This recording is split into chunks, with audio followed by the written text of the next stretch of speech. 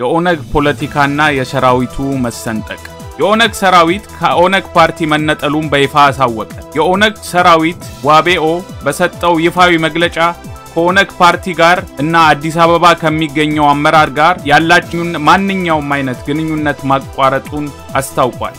መግለጫው ማክሎ ምንም እንኳን የተኩስ አቁም ስምምነትና ከመንግስት ጋር የነበረንን ልዩነት እንድናድስ ስምምነት የተደረገ ቢሆንም መንግስት የሰራዊቱ አባላትን ከማሰርና በሰራዊቱ ላይ ጦርነት ከማወጅ አልቦዘነም ብሏል።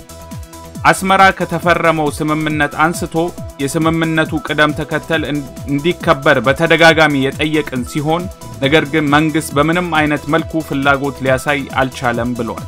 እንደሚታወሰው ባለፈው ነሐሴ 2010 ዓመተ ምህረት የኢትዮጵያ መንግስት በዶክተር ወርቅነህ ገበየሁ ውክልና ወደ አስመራ ተጉዞ ኦነግ አመራሮች ሊቀመንበር ዳውድ ኢብሳን ጨምሮ ተገናኝተው ስምምነት እንደፈረሙ ይታወሳል።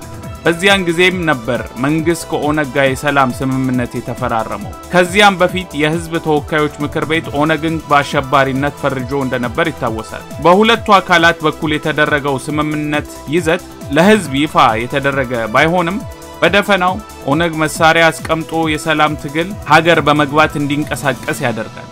ይህ የስምምነቱ ሙሉ ይዘት ለህዝብ ይፋ አለመሆኑ ለበርካታ ወራት የመወያያ አጀንዳ ሆኖም ከርሟል። ስምምነቱንም ተከትሎ በመስከረም ወር 2011 ዓመተ ምህረት የኦነግ አመራር 1500 ሰራዊትን ጨምሮ ወደ ኢትዮጵያ ገብተዋል። ኦነግ መሳሪያ ማስጣል ሂደት ባልታሰበ ሁኔታ የተስተጓጎለ ሲሆን ምክንያቱም ደግሞ በምስራቅ ኦሮሚያ ያለው ጦር መሳሪያ አልፈታም ማለቱ ነበር። ይህም እንቢተኝነት ለወራት ቀጥሎ በምስራቅ ኦሮሚያና በቤኒሻንጉል ጉሙዝ ክልል የሰላም መደፍረስ መንስኤ ሆኖ ለወራት ከርሟል። በመንግስትና በኦነግ ሰራዊት ከወራት ሰጣገባ በኋላ ጥር 2011 ላይ ኦዲፒና ኦነግ ልዩነታቸውን እንደሚፈቱ ስምምነት ላይ ደረሱ። ተያይዞም ታዋቂ ግለሰቦችን አክቲቪስቶችንና የገዳ አባቶችን የያዘ አስታራቂ ኮሚቴ ተዋቀረ። ኮሚቴው 71 አባላት ያሉት ሲሆን ዋናው ስራቸውም ኦነግን ትጥቅ ማስፈታት ነበር። የኦነግ አመራሮችም የሰራዊቱን ኃላፊነት ከኮሚቴው አስረክበው ለኮሚቴው አስረክበው ኮሚቴው ስራውን እንዲሰራ ገለላሉ። በዚያ ሂደትም ወደ 800 የሚጠጉ የሰራዊቱ አባላት ትጥቅ የፈቱ ሲሆን ነገር ግን መንግስት ትጥቅ የፈቱ የኦነግ ሰራዊት አባላትን መልሶ የማቋቋም ስራ ሊወጣ አልቻለም ሲሉ የኦነግ አመራሮች መልሰው ክስ ያቀርባሉ። ትጥቅ የፈቱትን 800 ወታደሮች ወደ ካምፕ ወስደው ምንም ነገር እንዳላደረጉላቸውና ተረስተው እንዳሉ ይናገራሉ።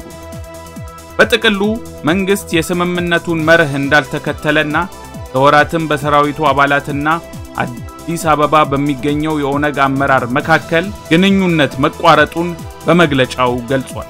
የኦነግ ጦር ሰራዊት 7 የኮማንድ እዝ በመላ ኦሮሚያ እንዳለውና ለእያንዳንዱ ኮማንድ ኃላፊ እንደተመደበ እንዲሁም ከዚህ ቀጥሎ በጦር ሰራዊት ኮማንደር ኮሚቴ እንደሚመራ ገልጿል። አዲስ አበባ የሚገኘው የኦነግ አመራር ቃል አቀባይ የሆኑት ቶሌራ አዳባ የሰራዊቱ መግለጫ እንዳነበቡና ነገር ግን መግለጫውን ከመውጣቱ በፊት ምንም አይነት ምልክትም ሆነ ወሬ እንዳልሰሙ ተናግረዋል። ኢትዮኢንፎ ሚዲያ የተለያዩ ማህበራዊ ፖለቲካዊና ወቅታዊ ጉዳዮችን ያዘጋጀ ወደ እናንተ ያደርሳል። ሰብስክራይብ፣ ኮሜንት፣ ሼር በማድረግ ቤተሰቡን እናመሰግናለን።